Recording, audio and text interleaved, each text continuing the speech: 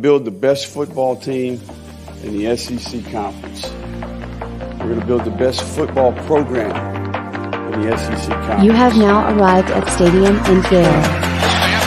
The kick, it's been blocked again! How about it? It's been blocked again!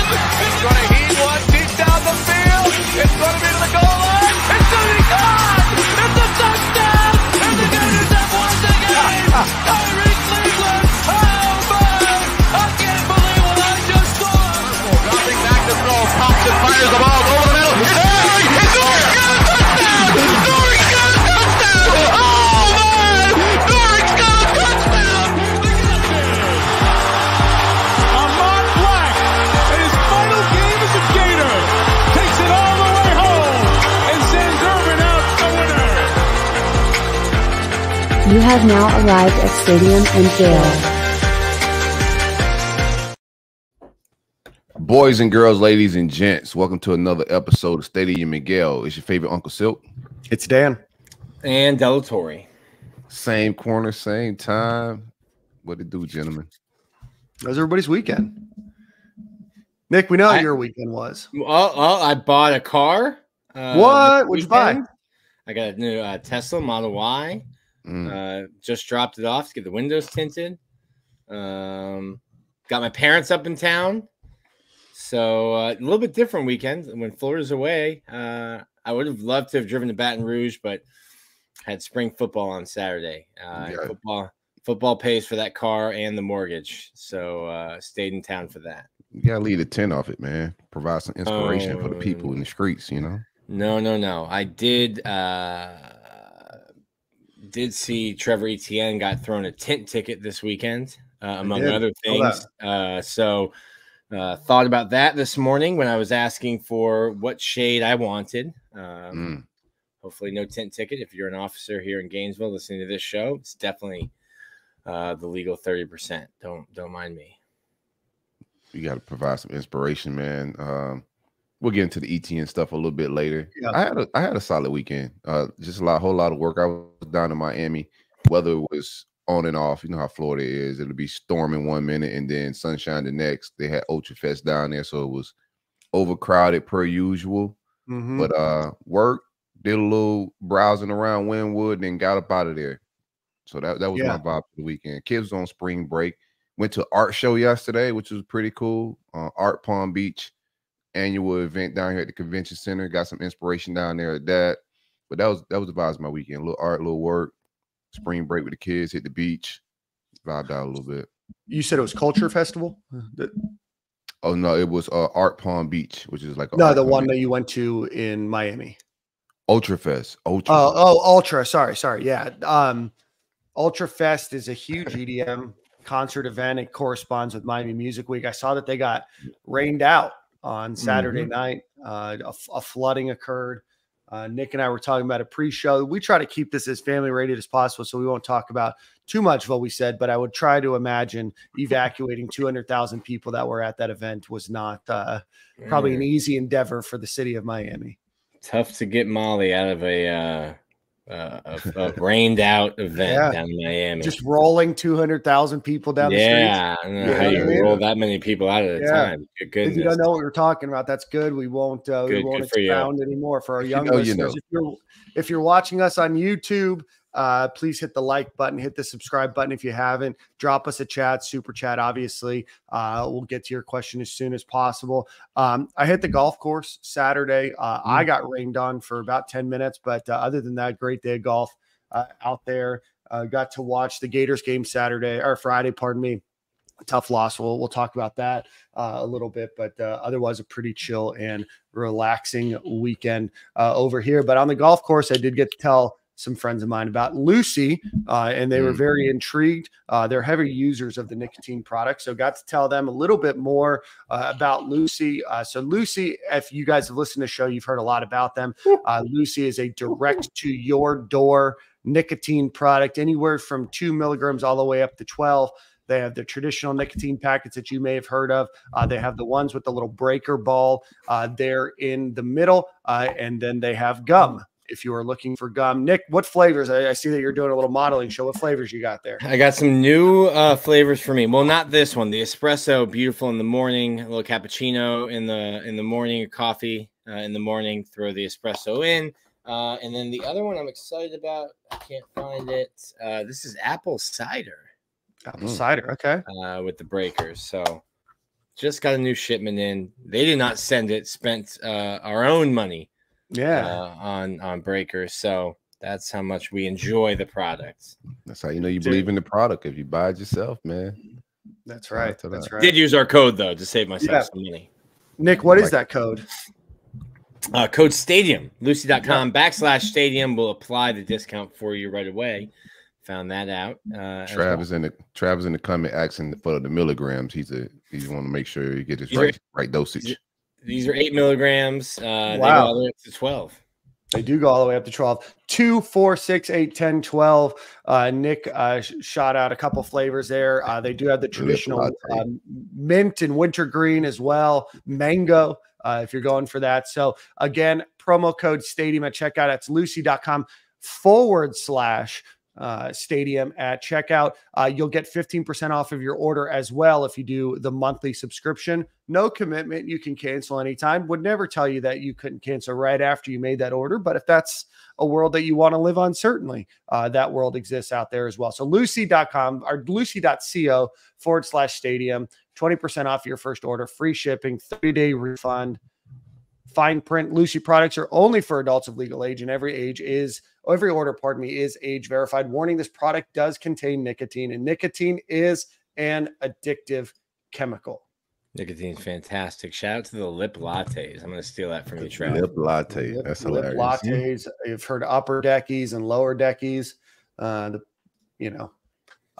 see. Back when I was playing baseball, when we were like dipping like regular tobacco, throwing it in the top shelf was degenerate behavior. Yeah, I think they call that bar Africa is a hockey term. Whoa. Okay, it's just a phrase, nothing related to anything other than just what it's called. All right, the hockey guys. Dan loves freezer tarps. Huh? Freezer tarps is a Tampa boy. Saw him out and about a couple weeks ago, actually. Not friendly, didn't go say hello, but let's see here. Ultra has been commercial trash for a decade now. We were talking about that a little bit before. I think Instagram wanting to be there, showing everybody that you're there. I think the VIP tickets were $2,000. I couldn't imagine what like a table setup would be. Probably 6 figures minimum per night. Light work. Yeah, pull up in the Tesla. Yeah, just like a rounding error for really big table. Tesla Nick over there. Yeah, everything in Miami is watered down. Art Basel, Ultra Fest, it's all commercialized. It's just not what any of that is not what it used to be. I do like the Lucy vibes for you boys, man, because come on, man. You haven't thrown yours in yet? I'm earthy as hell. I'll be walking around with no shoes on and shit, bro. I got the Lucy's. I'm gonna give them a try one day. I got them on deck though. I'm not gonna give them away, but I prefer that over the dip. I worked with a guy one time. We was in a work truck together. He used to share the work truck, and he used to always have this dipping bottle. One day he spilled that joint over, and it stunk to the high heavens, man. I want to make him a fair one for sure. So shout out to the Lucy's. No direct cause between anything negative to the body and nicotine. We'll see what might happen, but no carcinogens, no tar, no tobacco. Good product overall. Supposed to help with brain focus. Yeah. Okay. Supposed to, but again, it doesn't come from the earth. Yeah, not something you're gonna trip over when you're grounding. Yeah, it might throw off my my numbers, man. All right, we've got a question here. It might be worth just chatting about briefly. Keon Young, 4-star safety, announced his commitment to Florida on Saturday through Hayes Fawcett by putting an edit out. It later came out that he was not yet a take for the University of Florida. Is this more On3 sabotage? So Nick, as a spokesperson for On3 and recruiting, as a recruit Nick yourself, is this On3 sabotage or is this just a miscommunication? The kid believed that he had a committable offer, believed that he was a take. I think that had been I'm not a recruiting writer, so I don't really talk with, the coaches about recruiting, but there's a reason why the recruiting writers were putting in crystal balls, RPMs for this kid. It's because they were told that he was a take. And then the kid commits, and all of a sudden he's not a take anymore. And it's a disaster, and it's embarrassing for the kid. It's a bad look for Florida. Bad look for Florida, and embarrassing for a 17-year-old kid. So miscommunication on Florida's end. But I get it. It's on 3. It's us. I'm not trying to be dark side Dan here, but we've talked for the last 2.5 years, right, under this regime, or a little bit more than 2 years, that PR is just a nightmare consistently, right? A lot of missteps. Anytime something good happens, something bad, seems to follow, or it just doesn't seem like we ever have our ducks in a row. And I would think if I had a recruiting staff of about 50, at least one person to share that information with him, if somebody was that close to committing and felt like they had a committable offer. Obviously, Keon is a top 25 safety in the country, comes from Lakeland. You'd think that those communication lines would be open. I know things happen, mistakes happen, tough conversations don't always happen, but just a tough look for the University of Florida. Again, tough look at a pipeline. Like, communication just got to be on point. These are professionals. Everybody should be on the same page. And I'm not gonna. The writer's gonna get tipped the insider information on what may happen with a recruit, and you see the crystal balls roll in. That's not just by chance. And I don't think these writers are gonna take the kids' word for it. They're gonna communicate with the staff. So I don't understand what the miscommunication could be at this point, bro. The staff has been on campus a while. They recruited before they got to the University of Florida. The continuing of mishaps like this is just, like you said, Dan, we can't, even if we have good news, it's always, bad news spinning the block. Like any second now, we can't have a good time. But just an embarrassing look again at a school that's a pipeline to the University of Florida at Lakeland. So it's got to get it together, man. Too many people to be unorganized. And then the other thing in defense of Hayes, because I see, and it's not just Florida fans, it's every fan of every fan base. When Hayes says he picks X school over A, B, and C, that's just what the kid's telling him. Like, Hayes isn't talking to, as far as I know, talking to all the coaches at the 9 schools he's listed, as this kid picking over. It's just Hayes working directly with the kids that he's making edits for. So when Hayes is having some fun with this as well. He trolls with some of those over Floridas in the past for sure. It's all good. I get it. He's a young kid, nice kid. Yeah, and I would troll crazy fans as well if I was in that position, bro. So like, if you guys reacting to everything and I can get some more engagement, it's an engagement form and error. Do sometime the kid maybe giving them that, but he's definitely playing the game a little bit. And I like it. Don't troll yourself. Yeah. It's not a troll if you don't engage. Yeah. Let's see. There was a couple of Deshaun said he has an offer, but I think UF thinks they have another kid who's better that they are leading with, and they're trying to take a better safety. Certainly could be the case. You try to get ahead of that beforehand. It's just a PR thing, right? Like, it doesn't mean that Florida won't potentially get a safety that they are more comfortable with or that they want more. You just don't want to get them to a point where they're committing and then have to recant that and then delete tweets and all this other stuff. It just doesn't look great. I know Florida also thought that they were going to get Mandarin High School safety Hilton Stubbs, and it is March. It's March 25th now, so recruiting won't be done until December. Okay. And there's a lot of things that happen between the week before National Signing Day in December and actual National Signing Day. But I know the Gators thought they sat in a really good position with him. Hilton Stubbs is a 4-star, ranked as the number 6 safety in the country, according to the On3 industry rankings. He had a 92.5% on the recruiting prediction machine. But USC had themselves a weekend recruiting. So Gators are going to have to circle the block on him and hopefully be able to get him. But just a tough look overall. That's kind of where we're going. Just another USC. Thing, right? USC might have gotten their tax return. They went. They definitely got their tax return. They definitely did not put 10 on the Tesla. They want everybody to see that they flexing a little bit and they got a bag. I don't know. I don't like what's the commitment these days. You want to get them because 9 times out of 10 they stick, but it's such a business play these days. Stubbs going all the way out to the West Coast. I feel good about that. Keep recruiting him. Yeah. The chance of flipping him is going to be very high. It's not like he went to Georgia, Alabama, somebody in the Southeast. So I'm not mad at that. But to tell this kid no after he committed and the publicity that comes with like telling him to decommit after that, or I don't know what the board looks like, but just doesn't seem like a smart move.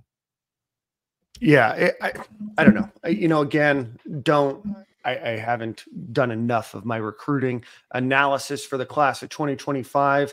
I know Keon Young is a very good player. I think just looking back on the optics of where recruiting is now, where Florida's program is right now, they just seem to be,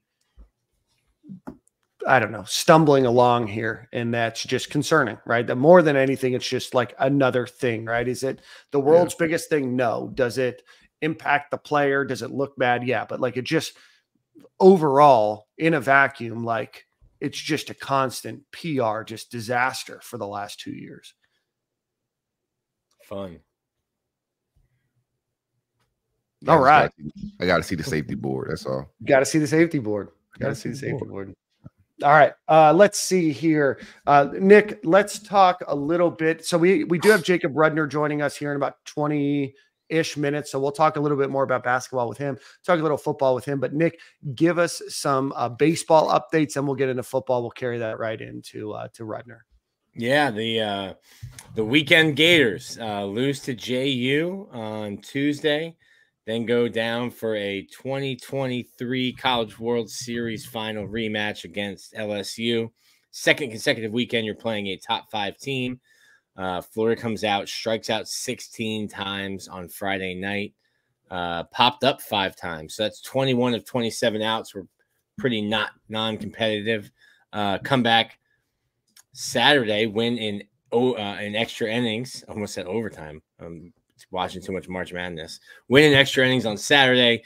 Jack Caglione shows up on Sunday, throws 7 innings of 3-hit baseball. Florida run rules LSU. So interesting that Florida on the season is 14-9, but only 2-5 on midweek games. They are 12-4 with wins at Miami, at LSU, and over a top 5 ranked Texas A&M on the weekend. So a bit of an enigma right now, but the teams with the little numbers next to their name continue rolling in. They play Florida State, who, let me see, Florida State is you got to catch these hands this time, man. Yeah.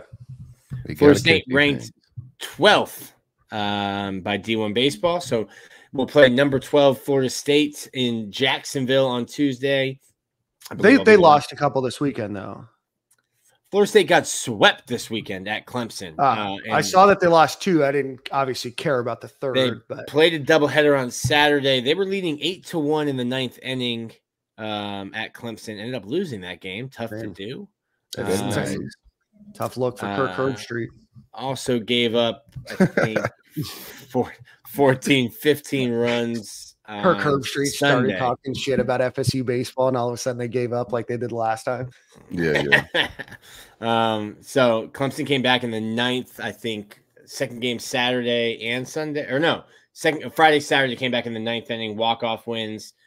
Sunday, it was just an onslaught. They were down, I think, at one point, like 11-2 maybe, and just poured it on. Good. So FSU showed up 19-0. They're now 19-3.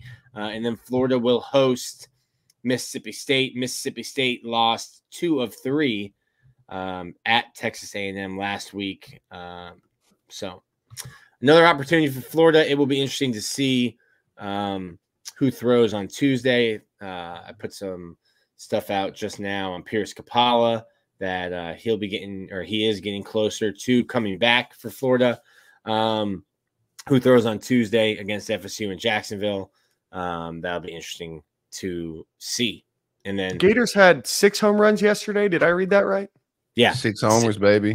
6 homers. And they had back-to-back home runs. First time in 19 years. Interesting little connection there. Brian Girolman, who is the younger brother of Chuck Girolman, the Gators hitting and infield coach, was one of those 3 players 19 years ago who was part of the back-to-back homers. So that's cool. This team can hit. This team can hit. They do enjoy striking out, but they can hit. That's for sure. Let's Cags was talking greasy as hell on that hill, man. I love it. LSU. No love lost between Florida and LSU. Yeah. I like how greasy it got, man. But Cags is that guy, one of the best two-way players in the country, if not the best players. Are you worried about him pitching too much early on? Or? No. He this is what he does. He's young, he's big. This is what he wants to do. I think eventually an MLB team will make him pick. I don't think he will do both forever. But he's gonna pitch and hit as long as he wants to, or as long as he wants to at Florida, which he does. So he's pitching great. I think the biggest thing for him is just between the ears. Last year, a walk would turn into 2 walks, or a hit would turn into 2 walks, and 3-4 runs in an inning. Baseball's a game when you're hitting. If you fail 70% of the time, you're doing really good. Pitching a little bit different in terms of those failure numbers, but you have to be able to move on. It's a game of failure. You can't let one mistake, one bad pitch affect the rest of your outing. He's doing that so well now. Had a couple walks yesterday. Didn't really have great feel for his fastball, so he leaned on his other stuff. Where last year he might have been like, I can't throw my fastball. Like, this is bad, and it leads to a short inning or a short outing with a bunch of runs. So he really seems to be in more control. Yes. He seems to be in more control this year. Got himself out of a couple jams. Yep. This past weekend. Last year it just seemed like towards the end, like you said, walking guys. Got a little erratic with hitting some batters, but he's doing his thing right now. Fun baseball to watch. It's interesting. So Sunday, Trav asked about it. Sunday, they were players get a little chirpy, a little chippy. And Florida, I think, I can't remember what happened up, but it got to a point where Cags said something. There was a home run. LSU hit a home run. Jones hits a home run. Ball was smoked, and he enjoyed his work, as one should. If you hit a ball 420 feet, take a step back, enjoy what you did, then keep it moving. I'm an old school baseball guy. If I'm pitching and I think you looked at that ball too long, the next batter is going to get it in the ribs, and your teammate will tell you, hey, man, quit looking at that ball so long because that hurt. Don't seem like a smart move right there. So Jones, as he's rounding first base, says something to Cags. And Luke Heyman, who is playing first, says something to Jack. Florida starts pouring it on. And Jack got so, like, as I just told you, I'm fine hitting, guys. You send a message, you throw it below the shoulders and above the knees. There's a lot of area there to send your message. LSU's pitcher threw it essentially at Jack's head, gets out of the way. Jack looks. I think 2 or 3 pitches later, Jack hits one out of the park, turns and says something. So, to me, talk greasy to him, Cags. Talk greasy. To me, when I watch the home run back, it's a big boy, man. The pitcher kind of turns and looks towards Mac turns and looks towards Jack with this smirk. And to me, it was kind of like, okay, I sent a message and you sent one back. Message received. I don't like throwing up and in like that. If you wanted to send a message, throw the ball, hit him in the ribs, hit him in the butt, hit him in the legs. Like I said, between the knees and shoulders, that's your area to hit. Guys throw too hard to be throwing at heads right now. So I'm a little new school. If I'm a coach and you just pitch to a batter and he smacked your ball out of the park, and then you come back and hit the next batter because the last batter was looking at you a little crazy, like I might want to pull you. Like, bro, we trying to win the game or what? Like, pitch better. If he smacks your ball out of the park, pitch better. Don't put the next guy on the bag, bro. Like, there's times to do it. So like you'll see a lot of times, like if something happens in like the playoffs, pitchers will have long memories. And when we get to spring training next year, the first pitch you see from me might hit you in the ribs. Right. And that's letting you know, like, hey, I can't do it in game 7 of the NLDS. This guy. I can't do it in game 7, of the NLCS. Your Monday morning cheat check. It's your Monday baseball cheat check. I can't do it in game 7 of the NLCS, but like at that point, LSU was down like 8 runs. Like, hey, buddy, this game's cashed. I didn't like how he looked at it. I'm gonna send a message. Now, listen, some people don't like this new school. They don't like sending message. I like that baseball kind of polices itself, and as long as you're doing that safely, like getting hit sucks. Getting hit with a 98-mile-an-hour fastball sucks, and I'm gonna get that message. I might look at the next home run for half as much time while I'm icing my ribs. You just gotta do it safely. I didn't like that. How high they went up and in on Jack, and it's not a Florida thing. I'd say the same thing if Jack had done that, to Tommy White or to somebody on LSU. There's a place you go to hit people. There's a place you throw to send a message, and at someone's face is not that place. Is our pitching getting better, or LSU? Yeah, no, LSU can swing it. The biggest thing for me is the lines won't show it, but I thought that Kate Fisher, he had one really bad inning, gave up a couple of runs, but a 2-run bad inning for him is better than what we had been getting, which would be a 4, 5, 6-run inning would be his typical bad inning. Liam Peterson gave up 4 earned runs. 3 of those were just fastballs left over the plate, 3 bad pitches. LSU turned it into 4 runs. Other than that, he was really good. I thought that was encouraging to see him pitch better. The line doesn't look it, but he pitched better. Luke McNeely, Alex Philpott, Grayson Smith, Frank Menendez, 4 freshmen who Florida needs to pitch well this year, who had been pitching terribly up until this point, midweeks, weekends, had been struggling. Really look like they're starting to turn a corner. Started with Luke McNeely 2 Sundays ago when he closed out the last game against Texas A&M.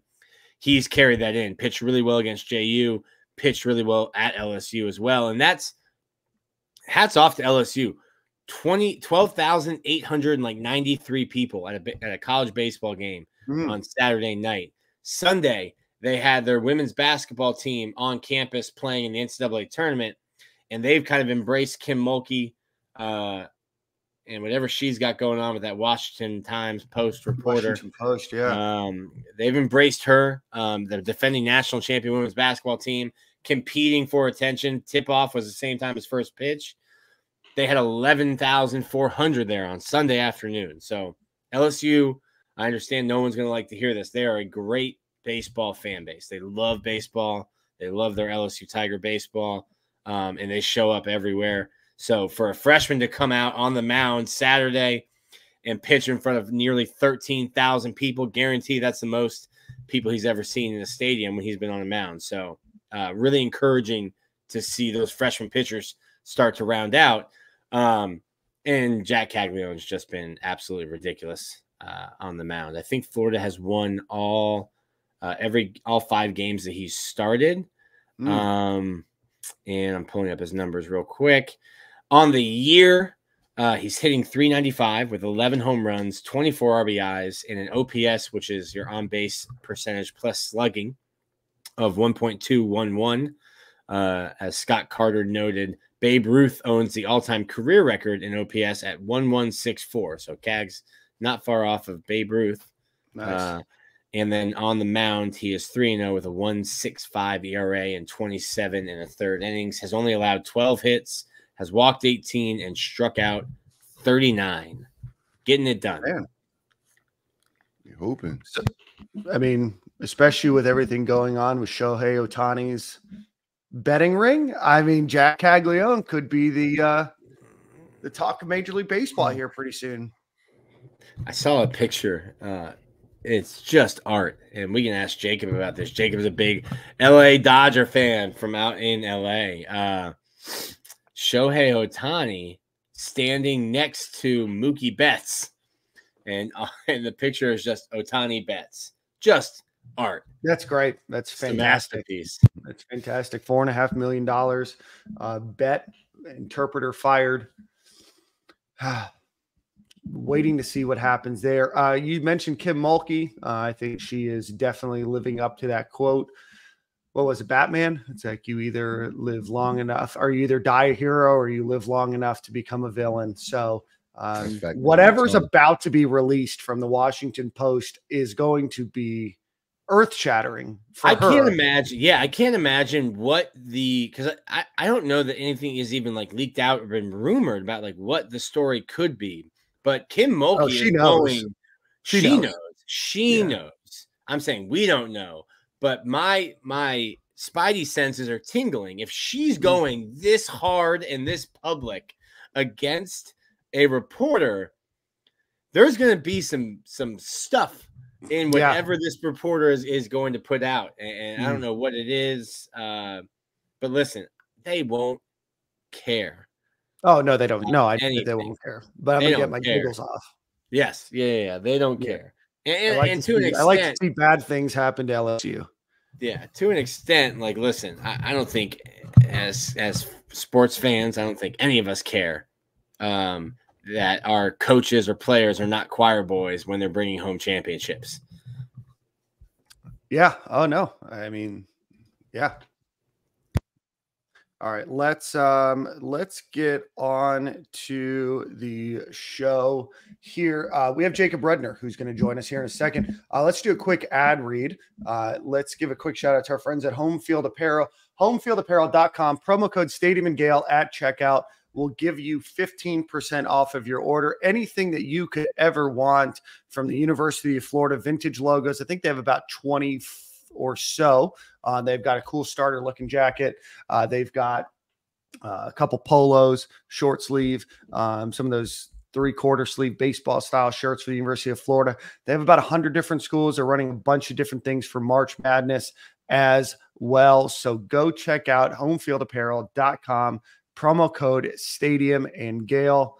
And with that, we welcome on, I think for the first time, but definitely not a guy that we haven't talked about a bunch on the show. One of the hardest working guys covering the Gator beat from 247 Sports is our friend Jacob Rudner. Jacob, how are you, my friend? I'm good. I appreciate you guys having me on. This is the first time that I've been on Stadium and Gale, so I appreciate it. You just missed it before. Go ahead. Well, before we get into Florida Gator talk, we were just talking about your Dodgers and the absolute art piece picture that I saw from batting practice with Mookie and Shohei standing next to each other. Of course, they don't put first names on the back of jerseys. Yeah, Ohtani Betts. It's it's perfect. We all feel bad for your mid-market, small market Los Angeles Dodgers and hope that they can somehow figure out how to win some games this year with that tiny budget. I have some confidence that they'll be able to make it happen with that payroll. Yeah, for sure. All right, Jacob, let's get into Florida Gators. Let's talk a little basketball. We haven't gotten to basketball yet on this show. Gators lose a heartbreaker to Colorado in a game that the referee, the head referee, did not get asked to referee on Sunday, surprisingly. But the Gators did lose in a game that featured very little defense. It looked like Todd Grantham's defense out there. Jacob, talk us through what was otherwise a very happy season for Florida Gators basketball ends in a little bit of disappointment. But give us kind of the breakdown of that game and just the basketball program at large. Yeah, well, look, I think it's worth mentioning, at least to start, that was going to be a really hard game for Florida to win. And I think that was the case before some questionable refereeing, especially towards the end of the contest. Once Florida lost Micah Hamilton, this was going to be a real challenge. Colorado is a very effective scoring team, especially inside. They do a really good job with their defensive rebounding. Losing your starting center, who had the second best offensive rebounding season in Florida history, was going to make that really difficult to win. And so there was a reason that Colorado entered play as the favorite. Things played out that way. I believe Colorado finishes a 1.5-point favorite on the betting, and they won by 2. So things generally played out how I thought they would in that game. I think Florida could have been a lot better with its interior defense. They allowed a lot of dribble penetration to the hoop. Colorado got away with a lot of scoring around the rim. And then, of course, the officiating didn't help with that. Eric Curry didn't get advanced to Sunday, like you said. He called Todd Golden's for a technical. That was the second time that he's called Todd Golden for a technical, and he has 3 in his career. And so that obviously compounded Florida's issues. And it was kind of just one of those games. Florida wasn't able to get a stop. The referees seemingly were kind of playing against Florida as well. And the result was the result. Yeah, and I'm not. How much? Real quick, how much you were in Nashville? How much? Obviously, from just an on-court standpoint and his production is one thing, but how does just the injury and the extent and how gruesome the injury was? How does that just affect the team? And what did you see just mentally coming back from that? I mean, in the SEC tournament championship game, when the injury happens, I'm thinking, well, the team's cooked. Like it's hard to reset mentally and focus on a game, and then even to try to then carry that into the NCAA tournament where it's one and done. Well, that was absolutely the case, and I think that you kind of hit the nail on the head there. It seemingly kind of sucked the wind out of the sails for Florida immediately when it happened. I was sitting courtside when Handlogton got hurt, and you could tell that once Florida's players realized what had happened, and it kind of took a second for everybody to realize just the extent to which he was injured in that game, nothing was really the same. Florida's energy was gone. We saw, especially in that championship game against Auburn, things started to get sloppy really quickly after Handlogton got hurt. It's because I think everybody's mind was somewhere else. They were wondering how Handlogton was doing. I think everybody was truthfully a little bit traumatized with just how violent it was when it happened. And then nothing was quite the same. Florida's energy was still kind of sapped a little bit when we spoke to the team on Tuesday in Gainesville after they had gotten back from Nashville. And I think that it took some time for them to even rebound to like a we can get back out on the court confidently level. And I don't know that they even returned fully to the confidence that they had played with all season by the time they got to their tournament game. I mean, think about the situation. Florida didn't know who it was going to play in March Madness until Wednesday when Colorado beat Boise State. So we're talking about a team that had to prepare late for its opponent. It didn't know who exactly it was going to play.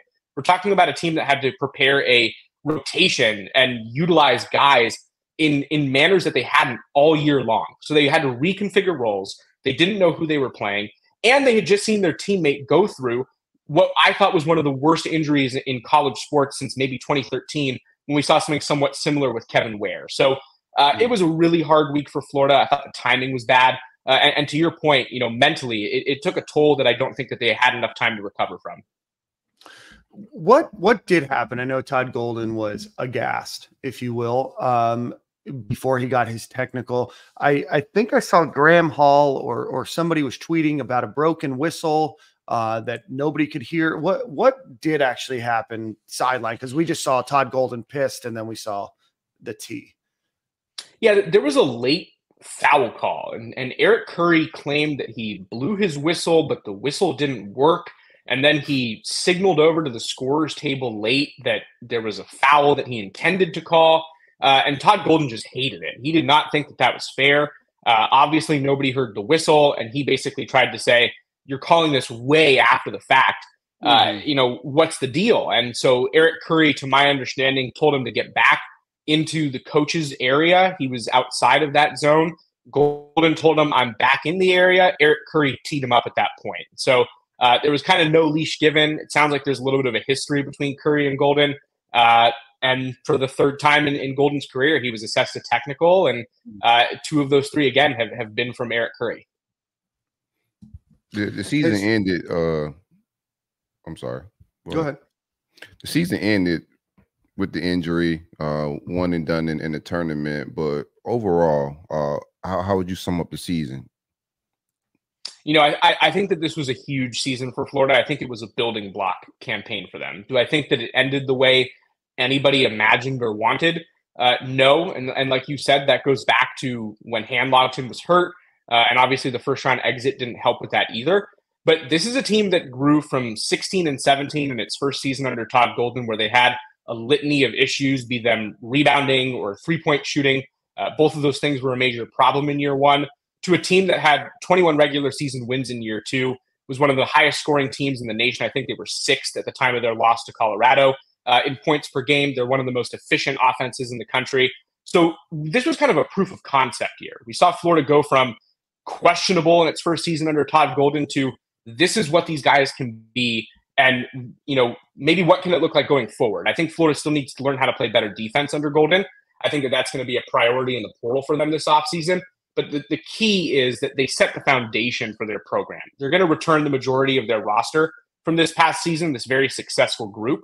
And now they're going to be able to build upon it, go back into the portal and go get guys who are starting caliber or high rotation caliber players, and elevate from a team that is now a 21-win team, 24 if you look at the whole picture, and see what they can do to grow it. I really do think that Florida positioned itself, and it doesn't mean that it's going to come to fruition, but at a minimum, Florida positioned itself to be much more successful next year and to potentially even compete for the top of the conference. This was an 11-win team in SEC play, and in most years, that's a top four finish. So Florida's headed in the right direction. I think they emphatically proved that this year. And even though it didn't end the way that I think people wanted, the proof of concept was there nonetheless. Yeah, we talked a little bit about it last week. It's just frustrating that the Gators made it all the way to the SEC championship. They lose Micah during that time. They still end up a 7 seed. It's like you never want them to lose, and you always want to give them the chance to compete. But it's almost like, man, if we just wouldn't have come back against Texas A&M, is Florida still dancing? Because they would have probably still been a 7 seed. So frustrating in hindsight to think about. But I think Todd had even said that. You can correct me because I went to 0 Todd Golden press conferences, but I think Florida was playing their best basketball late, and you don't want to play your best basketball in October, November. There's no sense in being you're the best version of yourself in the first month of the season. So I think that's kind of the frustrating part too, is you kind of were peaking at the right time and then just a really unfortunate set of circumstances that just kind of one after another. And then the season ends abruptly. Well, I was going to say that I think this season is as promising as it was, and as much as Florida was able to kind of push itself in the right direction under Todd Golden, it will also kind of be defined by its misfortune to some degree.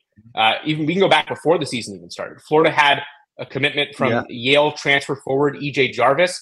They were looking at him as somebody who was going to be a factor in its rotation. And for personal reasons, he steps away from basketball. So they start the year down a scholarship player who they were never going to get back. So -1 for Florida right out the gate. And then you have Zion Pullen misses the first 3 games of the season because the NCAA suspends him for participating. Doing NCAA things, yeah.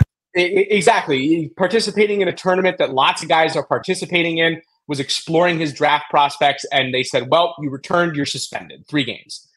Florida loses to Virginia. I would argue if it had Pullen, probably don't lose that game, in neutral site territory. You go later on in the year, Florida has Handlogton suffer an ankle injury early on that they had to play 3 games without him. Later on in the year, obviously, Handlogton has a massive leg injury that is an emotional drain, but also takes a toll on their rotations. And then you get into the tournament, and they're stifled not only by the fact that they don't have their starting center, but the officiating is questionable, so bad that Eric Curry doesn't advance to the second round of the tournament. So this was a season that I think was a lot of progress and also a lot of bad luck for Florida that kind of came to define the year overall.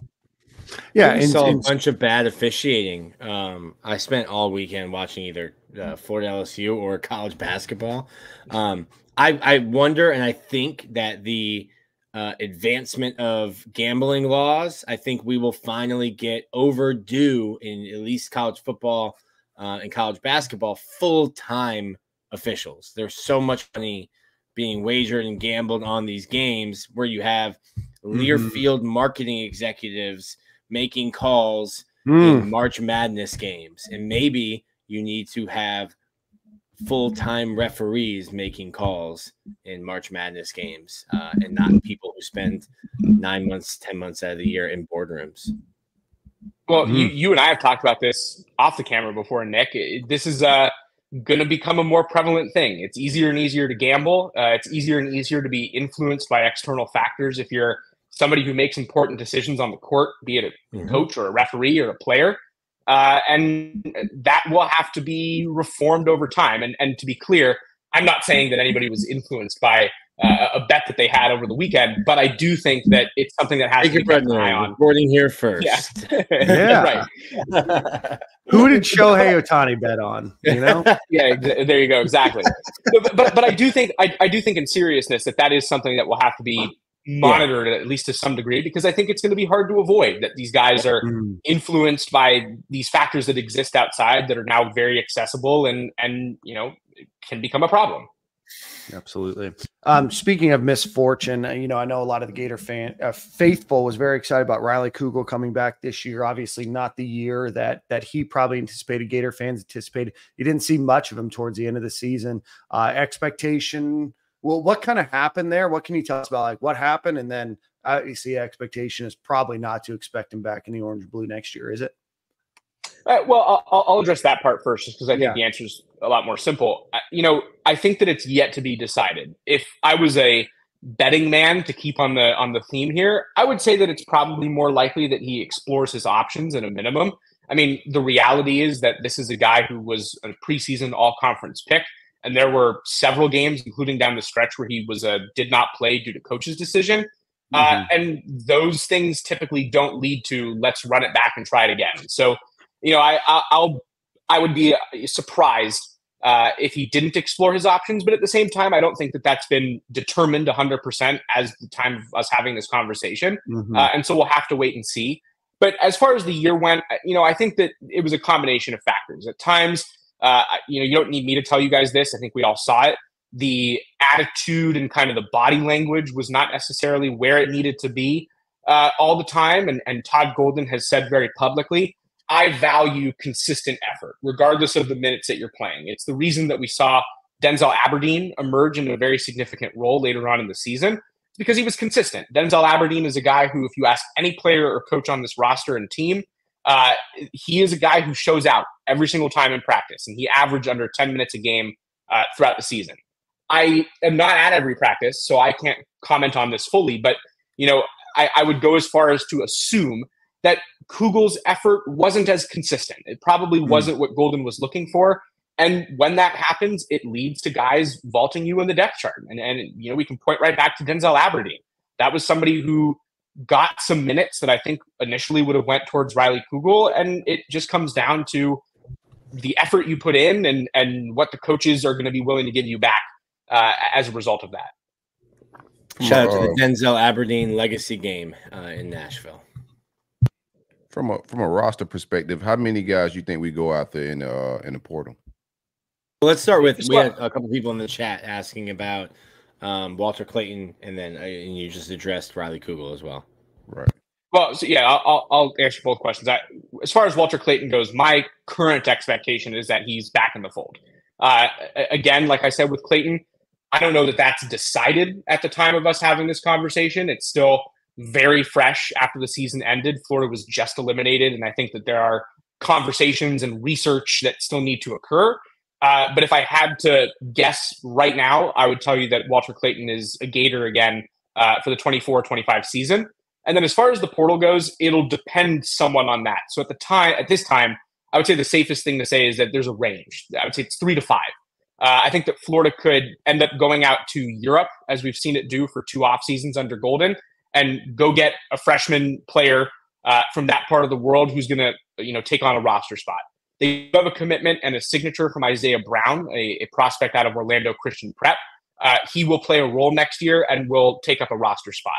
If Clayton returns, that limits you, I believe, off the top of my head, to 5 or 4 roster openings, and those spots will be filled by the portal. I don't really anticipate Florida making any late freshman additions that aren't of the international variety. And that'll leave spots for about 4 or 5 transfers. I can imagine that they're going to take either 2 or 3 forwards, especially now that they have to account for what could probably be a lengthy recovery for Micah Handlogton. And of course, they'll need to replace Zion Pullen at that point guard position. So there alone, you have 3 or 4 transfers, and it could be as high as 5. I know that there was a player from Mount St. Mary's that heard from Florida. Tawan in the chat here is asking about the center from Rutgers and Amari Williams. 2 different players. I don't know if you had heard anything about them or Florida's interest. An odd time for the portal to open up right during the middle of March Madness. Wild. Well, so honestly, the answer to that question is to that point, and it's this. Yeah. Florida actually has not really been aggressively going after players or making, concerted efforts to start to recruit guys because it was still in the season. And Todd Golden, I had a conversation with him in Nashville, and he explicitly told me, we are not focusing on the portal while we're still playing. So my current expectation is that Florida is probably meeting as we are and having a conversation about who it is that they want to pursue and starting to set up those visits. But I can tell you that any contact prior to Florida's elimination from the NCAA tournament was very preliminary. Just let's get our, name in the hat at that point. It wasn't, let's pursue this guy. They haven't made any decisions. And so I think we start to see that pick up now. But I would, take every listed contact that you see publicly at this time with a grain of salt, just because, I can tell you with certainty that Florida was slowing down its process so that it could focus on the team that it had, not on next year's group. Good stuff. Good stuff. Any more basketball questions, guys, before we get into football here? No, I'm good. I'm good. All right, cool. So football back after a spring break hiatus. Spring practice on, Saturday. And then again today, I presume? Tuesday. Tuesday. Dan, okay. Come on, Dan. Tuesday. I don't know the schedule. I'm not invited to the practices like you guys are. Get together, bro. Yeah, Jacob, give me your unpaid intern Dan. We can get him on the field. I don't know. After the last couple of months, I don't know if the invite is still extended. All right, so give us your thoughts, Jacob. Some players that you're looking out for, and then we'll let you run after that, or some things that you've seen on the field, some things that you've heard. Just give the guys some good news or any news. Yeah, I still think that it's one of those things where it is the springtime and everything is happy and great in the spring, and it's easy to get kind of carried away with that. I'm sure Nick has said that a million times on the podcast. Nick never gets carried away, actually. Positive vibes. Positive. No, Nick always has been. Always has been. Yeah, but I would say, I think that there is a different vibe at practices, and I will agree with Billy Napier here. Florida's new coaches have kind of set a different tone than what we saw in previous practice sessions, whether that's Gerald Chapman, who you can hear from outside the complex yelling at his players because he's just so, passionate and motivated to get these guys to play to his image for the group, or Will Harris, who we walk in at a gate that is right in front of where the secondary does its individual skill development period. And we walk in and almost every single day we see Will Harris holding a pad and getting tackled by his players to help them work on tackling technique. Those were not things that existed previously with this team. And so I do think that there's kind of a different energy around practice, and having had some conversations with players, Nick has been there for this too. I think that we could agree that there's kind of a different sense of motivation, whether that's born from we've lost and had losing records in the last 2 years, and now we need to show some progress, or if that's because this is just a group that has that extra push from its new coaching staff to be in a position to have that, extra want to in order to really take a step forward as a program. That being said, it's still a little early to have standouts. Remember, Florida had 2 essentially non-contact practices before spring break, and now we're just getting into the full contact, full swing of spring practices. But there are some guys standing out. I would say that Aaron Gates is somebody who has really stood out to me. He's looked super athletic and like somebody who I think could contribute as a second-year player after last year kind of dealing with some injuries. Jakeem Jackson is another cornerback, star slot corner hybrid type player who's had a really nice looking spring so far, at least. The entire secondary really has been impressive. And Billy Napier was willing to say that publicly, that he thought that unit took a step forward. And so I would say that that's possible so far, but I also don't want to get ahead of myself. And I'll say this, I think that there's a lot more that we need to see. I think that Florida would tell us, and Billy Napier sort of did, that they still need to progress quite a bit with their offensive skill players. They're going to need more out of that wide receiver room. They're happy with what they got out of a guy in Shamir Adike, who's looked good in practices and is familiar with Graham Mertz, but it's new. And even Napier said that is a group that will have to make some progress. I'm interested to see how the interior of Florida's offensive line shakes out. I think that they made upgrades at the tackle positions with Brandon Crenshaw-Dixon, Devin Manuel, and then the return of Austin Barber and Cam Waits, who were kind of banged up. But the interior of the line is still interesting to me. At the moment, it looks like Najee Harris is going to take on that left guard role. Jake Slaughter is back to play center. And then Damian George moved from the outside to go play right guard. So how that group, that trio on the inside, ends up panning out, are they able to protect Graham Mertz more than they did a year ago and enable some more explosive offense will be what I continue to look for. And have we seen it yet? It's too early to say. But I do think that, the energy is different and better around Florida football right now. There's definitely something to be said for like Graham Mertz banging on the table, for DK, the relationship they have. Like, you can look at the numbers last year and it's not awe-inspiring from DK, but go back 2 years ago, I think he had 60-something receptions when Graham Mertz was throwing those passes. You're trying to find a replacement for Ricky Pearsall. There is not a one-to-one replacement, but you've got to get some attention away from Trey Wilson, because if you don't have anything proven, as good as Trey Wilson is, defensive coordinators will figure a way to scheme him out of games and force Florida to go somewhere else. So you're going to have to find options. But the spring portal will be open again, and we'll see if Florida looks to add anything else. But I think DK has looked good. Khalil Jackson will get more opportunities, and there's certainly plenty of opportunities for guys. Unfortunate for me, big Andy Jean guy, South Florida guy. He's been dealing with hamstring issues and has been in a black jersey for most of spring. But Aiden Mizell, Andy Jean, and then the two freshmen. We still got to find out, Jacob, how a man the stature of Tank Hawkins gets the nickname Tank. We need to do some Big J journalism to find out how someone 5'10", 165 earns the nickname Tank.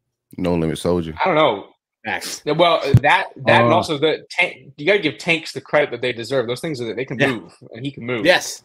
So it's I don't know that it's a totally misfit nickname. I think like what scares me, like last year we said the defensive line was strong in spring and then also strong in fall camp, but then we realized that our offensive line was poo. So like with the offense and Billy saying the receivers are gonna have to step up, but let's also saying the DBs have looked a lot better. Just gives me some caution a little bit. I do want to see us grab an outside receiver, in the portal somewhere. Hopefully one of these guys like Andy Jean pick it up and get out of the injury circle. But right now, that's my cause for concern right now. It's an outside receiver. I think Trey Wilson could play inside. I like DK to play inside of the slot as well. But right now, who's that outside threat? I know Khalil Jackson has shown some promise out there, but I think we need a true number one on the outside to take some things up top to go deep. I don't think it's crazy to say at this point, even though we're, Nick, 5 practices into spring ball now? Yeah. I don't think that it's crazy to say that that's going to be a priority for Florida in the spring window, or at least it has to be. I think Florida will have to go out and see at a minimum what's available at the receiver position, because it's not a terribly deep group with proven talent. And there are guys who are really good, or at least from a raw perspective, in this unit. Tank is somebody who I think is really talented and could be a difference, is that speedy gadget guy that we kind of saw Eugene Wilson do last year, as Wilson graduates to a more prominent, just regular go-to receiver type role. But they will need to go and find somebody, I think, in the portal to be able to bolster that unit with talent, which matters, of course, but also experience. This is a young group outside of DK, and I think that they would benefit from somebody who is proven in terms of their production, but also proven in terms of leadership and experience, who could go in and elevate the unit from that aspect as well. And it could be tight ends as well, like Keon Zipper. He had knee surgery over a year ago now. Still in the black jersey, not participating. Does he get back? What will he be? Will he stay at Florida for his last year of eligibility? Arlis Boardingham has to get better as a blocker. I think he needs to continue to evolve as an all-around player, but it doesn't have to be a necessarily, a Biletnikoff wide receiver. There are other options. I like Florida's running back room to take some pressure off. And you need a tight end to step up. I think I've said before, and people got mad that Hayden Hansen is Jonathan Odom with healthy knees. But like you could go into the portal and get more talent at tight end or a pass catcher at tight end. Yeah, with the current setup, you are essentially betting that Hayden Hansen is going to take a massive step forward as a pass blocker and run blocker. You're taking a reasonably sized bet that Arlis Boardingham is going to take a step in the right direction, as you just mentioned. I think that group has what it needs from a receiving standpoint. I think Boardingham gives Florida something that it probably hasn't had in some years now at the tight end position, just as somebody who can line up in that Y position outside and go catch a pass. But they don't have the protection that they probably need from that group yet, at least not in a proven way at all. And so, receiver, tight end are probably the priority offensive positions for the spring portal period. And I will also add, and I'm sure you guys will agree, the spring portal period is no sure thing. It's not like the winter. The winter is an opportunity to go get proven dudes who are going to make a difference on your roster. And at least historically, we have not seen the spring window produce that same kind of talent. Ricky Pearsall is a spring transfer guy. He participated in spring practices with Arizona State and then jumped into the portal. Do I think that is going to be the exception or the rule? Probably more the exception for that portal period. I think guys who are jumping in that late are either in a hairy coaching situation, which is exactly what Pearsall was in. That was the end of the Herm Edwards experiment at Arizona State. Is there a Herm Edwards, though, that's going to really motivate a lot of these guys to enter the portal? No, it kind of seems like a one-off type of situation. So I'll be interested to see the exact level of talent that enters the portal, in addition to who Florida chooses to pursue based on its needs and what it's able to get out of that. And you can't, there is no SEC to SEC transfer. So you're looking outside of the conference in that spring portal period. We know how much this coaching staff values their evaluations, which might not lend itself to a 15-day window, which, listen, the 15-day window is just to enter your name. But things do tend to move more expeditiously in the spring than they do in the fall window, their winter window. They seem to move like the NFL free agency, where there's no contact period. Then all of a sudden you have a 4-year, $50 million deal signed. Dan, I know you're not suggesting that there's tampering in college football. I know that's not something you would slander. I wish we would tamper more. Football with. I wish we would tamper more. We seem to have some people that have struggled with communication. Jacob, want to get your thoughts. I know you mentioned Aaron Gates. Of the players that maybe we haven't seen much of, is Aaron Gates probably the guy that you're most excited about? I know Nick said he's also potentially on punt and kick return, but who are some other names that I know you've mentioned a few, right? But who are some other names that maybe people have forgotten about or, redshirted last year that you're excited about? Yeah, I don't know that it's a name that people have forgotten about necessarily, because it was a pretty high profile moment in the offseason. But just with the injuries that are occurring at Florida's linebacker position, I'm personally excited to see what Grayson Pup Howard is going to be able to do throughout the rest of the spring and into the summer. Shamar James is limited. Derek Wingo is limited. Miles Graham is out for the remainder of the spring after undergoing back surgery. So Grayson Howard, who I already thought was going to be in a position to play a pretty prominent role, if not start, is now one of just a couple guys who are even healthy. So he will have to step up. And I do think that Florida was already prepared to lean on him. So I don't know that it, fulfills the under the radar category, but certainly somebody who is very important to this team at this point. I'm trying to think, under the radar. I'll say this. Triquez Bridges, Florida's transfer from Oregon, is going to be in a position, I think, to step in with the first team defense at safety. Didn't play a whole lot even last year at Oregon. So if you're going to go back and watch his film, I think he had like 16 tackles in his final season with the Ducks. And this year is going to be put in a position where I would imagine he is going to play a very high usage role, whether that's as a starter or as a very top reserve defensive back who kind of splits some time between star and safety, both of which I think he's capable of playing. We still need to have more time to really see what he's going to look like. But I do think that he's starting to impress and is part of the reason why Billy Napier singled out the secondary as a unit that's taken a step forward. So I would say him. And then on the offensive side, I'll actually give the nod to Nick's guy here. I'll say that the Hayden Hansen Arliss Boardingham duo has moved in the right direction. I think that Boardingham has clearly focused on his blocking over the offseason. He seems to still be a focus. He told us when we interviewed him just a couple weeks ago that is something that he knows he'll have to be better at in order to elevate his game in his second season as a full-time player. And Hayden Hansen as well. Hayden Hansen was a solid but not very good blocker last year. He was not a very serviceable pass catcher. And Florida will look to kind of elevate him in both of those regards this year because I think that he'll be somebody who's relied upon pretty heavily, especially as we don't really know what to expect from Keon Zipperer or whether or not Florida's going to go into the portal and go get somebody. So those are my under the radar and or really need to step up lists through 5 practices. I got one question for you. Interested in the running back room? Free Trevor Etienne, even though he was free after like 45 minutes after a DUI, but free that man. But the backup running backs, everybody behind Montrell Johnson, how are they looking? Jaden Ball looks like a grown ass man, 6 foot 230 plus. He looks like he's ready to perform year one. Trayon Webb showed some promise last year. What's the room looking like behind Trayon Webb? Well, I would say that they have multiple grown-ass men freshmen in that room.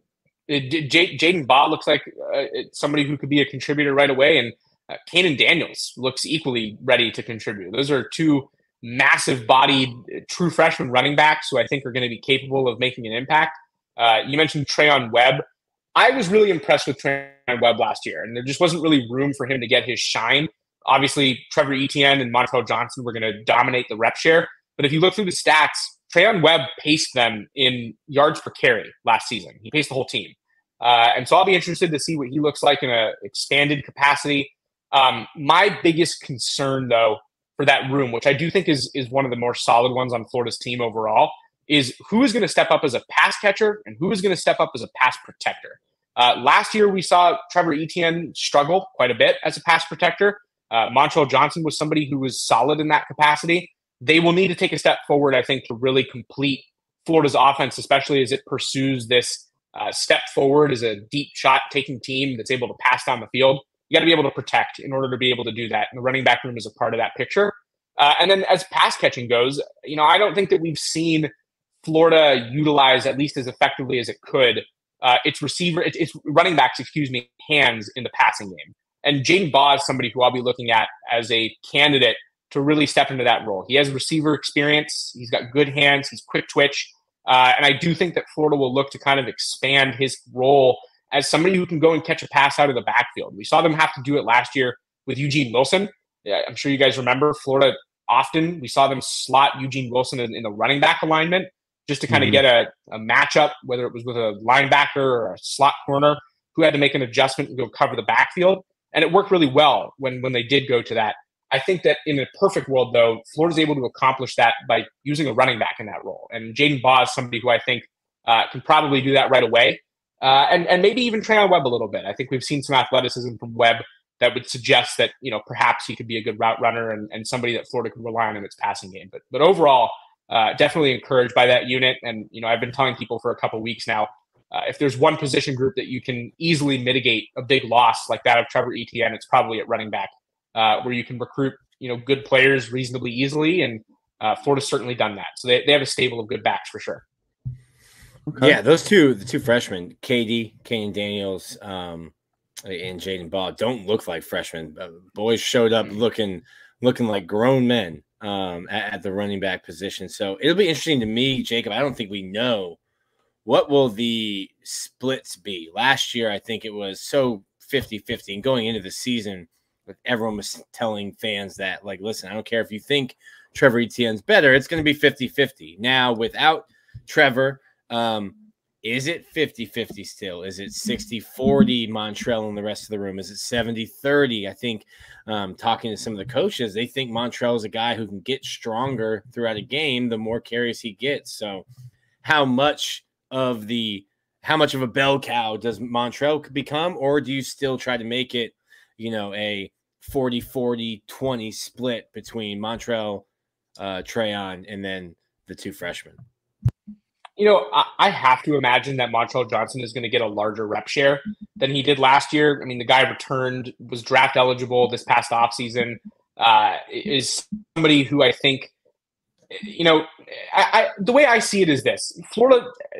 Trevor Etienne moved on because he wasn't the starter, and Florida held on to Montrell Johnson, who effectively became the starter. And so do I think that Billy Napier is going to now split reps between Montrell Johnson, the guy who's stuck with him through and through this entire process, and not elevate his rep share in favor of giving carries to guys like Trayon Webb and Kanan Daniels and Jaden Baugh? I don't think so. I think we do see, a slight bump in Montrell Johnson's usage, especially for the reason you said. He improves as the game goes on. But I also think that we see Florida go a lot deeper into its running back room. Last year was primarily Johnson, Etienne, a huge gap, and then Trayon Webb. This year, I think we see Johnson, Webb, Daniels, and Baugh all get into the mix in some capacity, whether it's Baugh on the field if they want to throw a pass to a running back, or Johnson on the field because they're going to run the ball inside the tackles. It's a situation where I think that we see a more healthy split across players, but Johnson will certainly be the headliner of that group, and it'll be clear that he's number one. And maybe we're forgetting that too. Tawan just brought him up. Cam Carroll, I think, can catch the ball a little bit. Had a pretty devastating knee injury, so we missed him last year. He's just vibing at practice right now, continuing to go through rehab. But maybe he's a guy who, when we talked to him last year, you go back and look at the numbers. He's got some pass catching numbers to show, but somebody who, when we talked to, said that catching balls is a priority for him and something he takes pride in. So I agree with you, though. Like, I would like to see, especially without a go-to receiver outside of Eugene Wilson, or at least a proven one, finding other ways to get running backs involved to aid the passing game.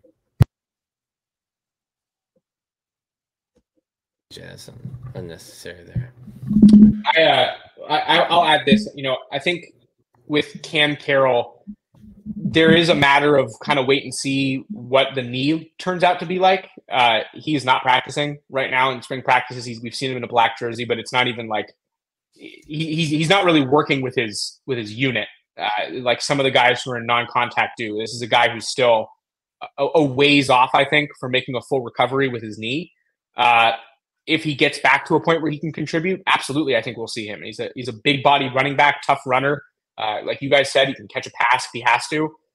But again, that was a really bad knee injury that he suffered last preseason camp. And I think that the road to recovery is still a long one. I don't know that he's at the end of that yet. So do I think that he can contribute? Yes. Do I think that he is somebody that we can currently, insert into this rotation that we're talking about? Not confidently. So I think that's more of a wait and see. But yeah, no, it's a good point. Cam Carroll is another name who could certainly be a factor if he's healthy enough to do so. Switching subjects real quick, because I forgot. Is Asa Turner on campus yet, or does he come after the spring? Yeah, he's on campus practicing. Yeah. Much from him. I know he's still getting acclimated, but have we seen much from him? Or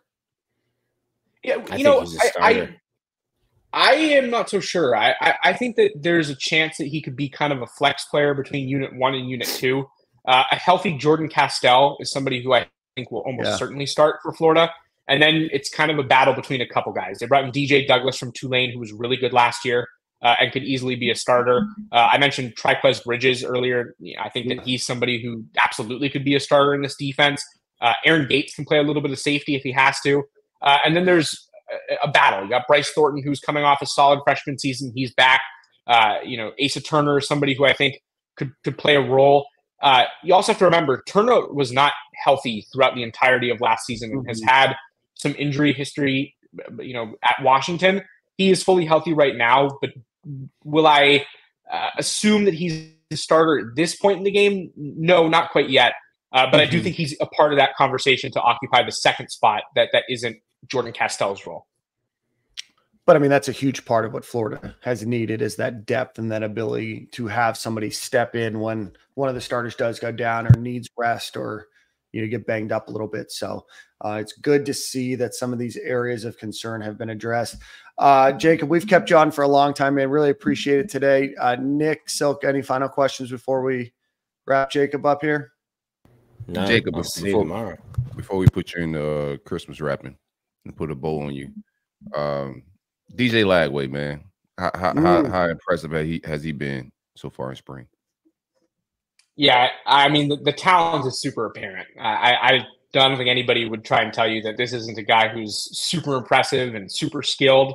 I think that it is important, though, that Florida fans tamper their expectations such that they understand that this is a true freshman playing the most difficult position to play in the most difficult conference to play it in. And so time will be required to get him to a point where he is ready to go and contribute in this offense. He is QB2. Graham Mertz is going to be the starter, and if something were to happen, Lagway is the next man up. But I think that we still need to see Lagway acclimate a little bit to the college game. And it's not a knock on him in any way at all. This is more me saying that there is a true freshman quarterback, regardless of his talent or stars or pre-college ratings, who is on campus right now, and he will be a true freshman. He needs to have the true freshman leniency and the opportunity to learn and get his feet under him. So I'm super impressed. But one of my takeaways from the first 5 practices is that this is a super young quarterback. This is a guy who is going to absorb a lot from the mentorship that he has with Graham Mertz. Billy Napier is extremely excited to work with a guy who is supremely talented. I think that there's few, if not none, better quarterbacks in the country at his age than DJ Lagway. But I also will say this: time will be required, and we're going to see how that shakes out. I think that we see Lagway contribute in some capacity. I would imagine that we see packages for him in games. Is that a week 1 thing, though? I'm not sure yet. I think that that's going to be something that we see over the course of the remainder of the spring and then even through the summer and preseason camp. But to say he's impressive would be an understatement. He is a 5-star quarterback for a reason. The arm is incredible. He is an athlete who can, tuck the ball and run in a way that I don't think Florida really has in Graham Mertz, which adds a dimension to this offense. And he's an impressive player without question. So I'm looking forward to seeing exactly what the first-year development is and what that turns into from a usage standpoint. That arm talent is undeniable. That release is nuts, man. Hey, Jacob, keep killing it out there, man. I always see you on the timeline, breaking news, doing your thing, man. Big fan. I appreciate you guys. It was fun joining you. Absolutely. Right. Well, thanks so much, Jacob. We will talk with you soon. Don't be a stranger. See you Tuesday, Rudner. Yes, sir. See you guys Tuesday. Appreciate you guys. Sounds like a Wild Wild West call out there. It'll either be a baseball or football, but we'll see each other somewhere. Awesome. All right, guys. Well, Jacob, appreciate you. We appreciate you, brother. Jacob Rudner, 247. One of the hardest working guys in the business. Dude, I told him he's covering basketball. I've only had to do it 1 year, but to cover basketball, especially the way he covers basketball, cover baseball and football like this time of year, it's a lot, too much. I did it 1 year, and that was enough for me. You ain't got the sauce no more like that. You can't hang. I'm old, man. Jacob's young. Yeah. Jacob's young, 23, young in the cut. Yeah. I'm old. I'm washed. I got a gray beard. Got my mom car. Your mom car? Yeah, that's exactly what I was thinking it was. I often see moms driving around Teslas listening to sea shanties. All right, gentlemen. Before we head out of here, any final thoughts? We got one more quick ad read. Nick, you have song of the week, I believe. Get on. Yeah, I like Jacob's energy of that. The packages for Lagway year 1, man. We'll see when they start, but big packages on the way. Big packages on the way. Yeah. All right, let's give one final ad read to our friends over at Alumni Hall. If you are in Gainesville, go visit them on Archer Road, or if you are scouring through the World Wide Web, alumnihall.com. Go visit them. Anything that you want, Florida Gators apparel-wise, accessory-wise, gifts from baby to grandparent, anything in between, any sport that you'd want. They have baseball, they have softball, obviously football and basketball. They have some other shirts and gymnastics and a few of the other sports that are out there. Go check them out. A longtime supporter of this show and this program, alumnihall.com. No better place in Gainesville or on the internet to get Gators gear. I want to throw a quick happy birthday to Trav Everett. His birthday's on Thursday, so we appreciate his happy birthday, bro. Yep. Shout out to Trav. Don't try to go full Dan Bender responsibly this weekend. And you only get one chance to be great, man. Go full Daniel. And enjoy. Listen, full Daniel, man. Go full Daniel. And enjoy the hungover lip latte Monday. We will be here for you. Hey, to one, April 1st, man. Subscribe. He asked when would the show be back. The roll up, it will be back, man. A few announcements on April Fool's Day, new relaunch, new branding, a whole lot of things. We're gonna go on a crazy run this all season of interviews. We got about 8 of them in the tuck. Got a few more planned for March. So just stay tuned, man. We appreciate all the support, but we should be relaunching that whole platform April 1st. Perfect. If you're watching on YouTube, hit the like button, hit the subscribe button. I appreciate everybody for hopping in the chat. It's always a great side conversation during this chat. So we appreciate you guys doing that. Nick, song of the week, buddy.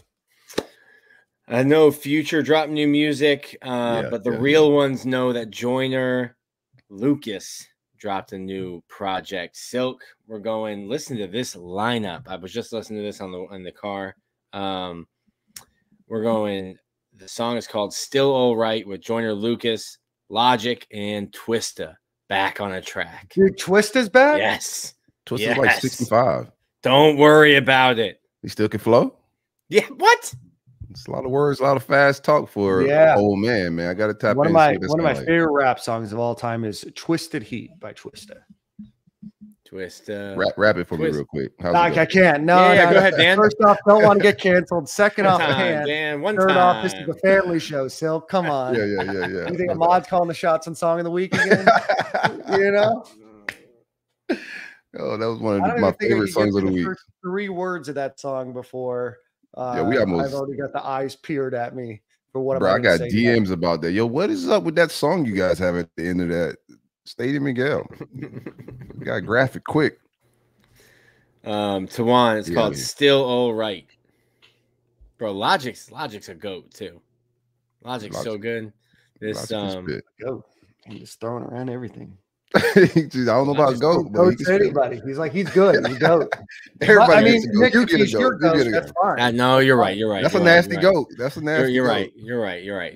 I went a little crazy. Nick, don't let us rain on your parade a little bit. Just let us know when your parade's happening, so we don't show up. I went. Apparently, my parade is for every day, for everyone, because goats get parades. So, Logic the goat is definitely the name of the show. Bro, Logic's a great rapper. Great lyricist. Not the goat. Eminem's the goat. So my goat is, in that capacity, since we're going Caucasian rapping, Mac Miller, man. One time for Macadelic. That's my guy. Big Mac fan. Mac's not Eminem. Mac was also very Mac's good. cooler than Eminem. That's why. Its initials are Eminem. That's true too. Look at Dan. Dan, your alphabet's so good. I can't listen to a guy that says Logic is the goat. Try to criticize. No, that was out of pocket. That was out of pocket. That was wrong. I retract. We got screen grab that. We got to put that on the timeline. How dare you? I'm gonna put that. That was on AI. TikTok. It was AI. I'm putting that just on TikTok, just for the response. It was AI. Yeah, Logic that might be go like, viral. man, I got one guy that thinks I'm the GOAT.